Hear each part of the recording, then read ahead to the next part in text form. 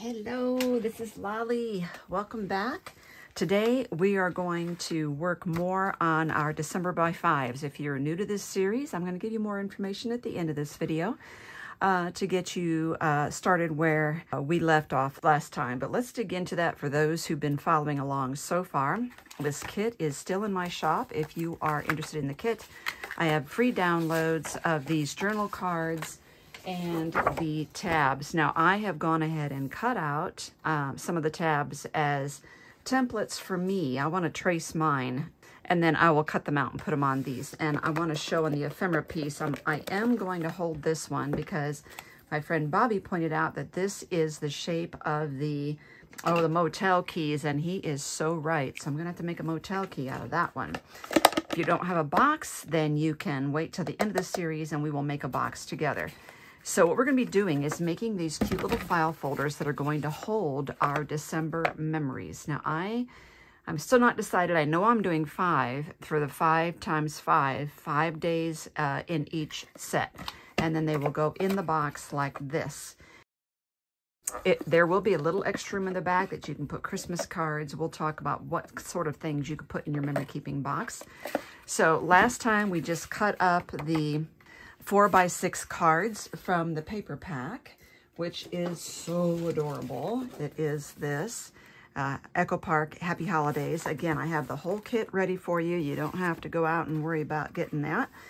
So what we're doing, we have the 4x6 cards that we cut. For each one of those, whether you're doing 5 or 6 or more, you need to cut out a piece of cardstock, whether it's white or red or whatever color you want. Here's an example here. I cut a red one out to this, and what we need is 6x5.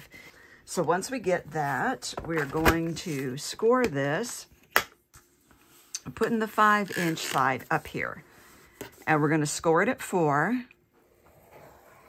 and then we're going to score it at 4 5/8. So find the 4 1/2 and just go 1 dash beyond that.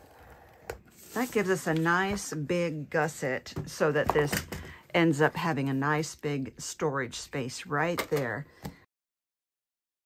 We're going to flip this away from that recessed fold, so valleys become mountains, and give that a nice good crease. Then we're going to use our glue. We got to figure out which way is up, and this looks like this way is up, so that's going to get glued right there.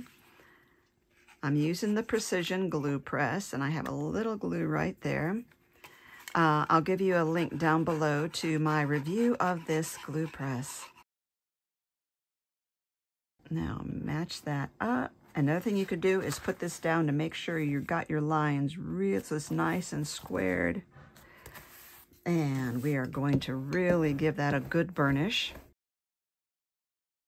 The other thing I like to do, I'm not rounding the bottom corners because it's like a file folder, but the top corners I am doing in the small. So I'm just rounding the top corners of the back and the front like that.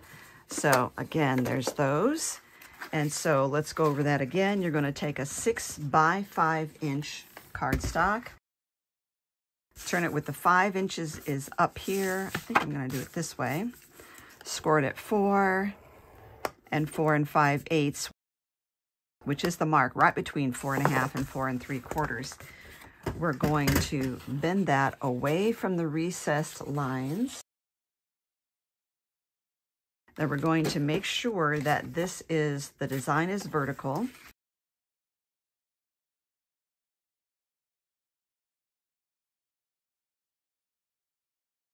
Let's give the top corners the small rounding. Okay, so now we have 3. I'm going to continue making these, but we're going to chat while I'm doing this. So what is going to go into your memory pockets? Well, one would be your journal card. So for me, I could put December 1, 2, 3, 4, and 5. This is just kind of a bonus spot there. And I could put a little journal there each day, and it could say what happened that day. It could have a thought for the day. It could have, oh man, this is really tough cardstock. It could have a quote, like if you see really interesting, inspiring quotes, do that. You don't have to have what you would consider the interesting life. You can just put some inspirational quote there. So it doesn't have to be, you know, that difficult. You could put photos in your file folder. You could put Christmas cards in there. Anything else that came in the mail that you want to save. One of the things, ticket stubs, if you do go somewhere, notes that you get, really cute stamps that, you know, you get on packages in the mail, you know, they will have Christmas stamps. Cut those postage stamps off, put it in your little folder here. They are so cute. Another thing I do is I like to have different teas. Every evening I like to sit in front of my Christmas tree with the Christmas lights and a mug of hot tea. And I like to journal and do my December daily notes then. So I save the tea bag or the tea, you know, the outer wrap, not the bag itself. And I save that and I put that in here as well. You could put news clippings in there for anything that happens in the news that you want to remember. Print those off from the computer. You could put your favorite recipes in there, like maybe if you're going to make a different recipe, Christmas cookie recipe every week, you could put that recipe in there as a reminder of what you baked. And then you can also put a photo of what you made in the pocket as well. So there really are a lot of different things you can do in there. You could take screenshots of Christmas memes. You know, there's just so much you can do. So right now I have 5 in here. If I smush them all together, how much room that takes. So I have enough room for one more easily in there. And I might do that, I might not. Like I said, with this extra space in the back, I could just put some Christmas cards in there. So there is plenty of room here. So what I'm going to do next is take these and I'm going to trace them out and make tabs. When I made these, I had these extra pieces here and I could turn them over and use the other sides like this. And I could use this for one of the tabs on one of these. So for instance, let's say I want a green tab for here. So I would take this, but what I'm going to do is trace it on the other side so I don't have pencil marks facing me. And there we go, got my little llama pencil here. So I'm going to turn this over and trace it on this side. So make sure you check out all the downloads for this. There's 2 free downloads for this. And I do downloads often, free downloads for projects, especially at Christmas time. So if you are someone who keeps track of all your downloads, I do have in my Palooza Peeps group, I have a cover you can get for your notebook. And my itty bitty scissors had disappeared. So see that? Now we have a tab which can go inside or outside, however you want to do that. Now the first one, to me, it's going to be pretty easy to do a placement. I think I'm going to put mine on the front. And I'm going to go just in from the curved or just in from the corner there where I have the rounded corner. Now as far as placement of the next one, here's what I like to do. I like to take whatever one's going to be in the middle and find the middle and place that, and that helps me to know where to put the next one. So here's my first tabbed folder, and I don't think that I want these two to be next to each other because their patterns are too similar. So I think after this one, let's go for this. This will be the second, third, fourth, and fifth. So what I want to do is the middle one next, because this one will be, for me, easier to figure out. Okay, and I think this is going to be a good one for that. So let's get that traced. So recipes are a good form of memory keeping. And if you have Christmas recipes that you really love or that were your grandmother's, go ahead and get those out and start printing those in 4x6 cards.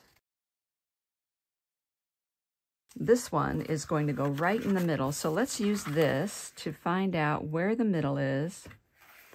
Right here.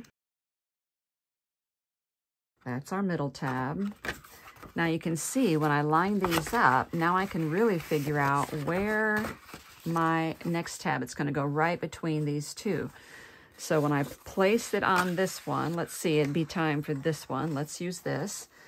And which tab do I want for this? How about a vertical stripe?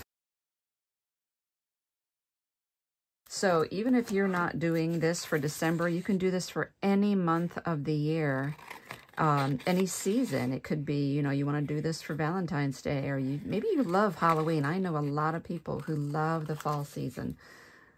This would be really cute for that. So now I'm just laying this up there and basically eyeballing to see, I want this to go kind of in between those two. The first one, the second one, the third one. And let's get these out. And I think we said that we were going to go this one next. So this will be the last one. Let's trace these two. Let's see what goes here. Let's do the plaid. I like that. Let's do the plaid for this one, and that'll be my circle. So I'm going to trace the plaid on the back. So that's going to go on this one, and then we need, where's the other one? This one is going to go here. The snowflakes. Let's use the snowflakes on this one. So if you are just getting started with this, this is your first video watching with this series. Every year I do a December memory keeping system. This is the first year of doing it in a file box. So before it's always been mostly journals. One year it was a memory deck, so it's always different. And it's a really fun way of keeping track of our memories leading up to Christmas or to the end of the year if you prefer. Okay, so this is going to be the last, I don't know how I said it. This is going to be the last one, so let's do that. That one, and now we need this to kind of line up this one here. I'm going to put this kind of like that, I think. There we go. We've got all of our tabs done.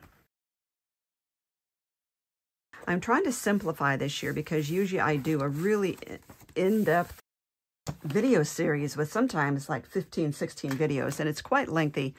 So we're condensing this year, and we're going to make it so that this will be easier for you to do, and you won't feel so intimidated. I have all the supplies listed below. I have the downloads, the free downloads for you, trying to make this as easy as possible. And also, I always give alternatives. So if I'm doing something, I'll say, or you could do it this way.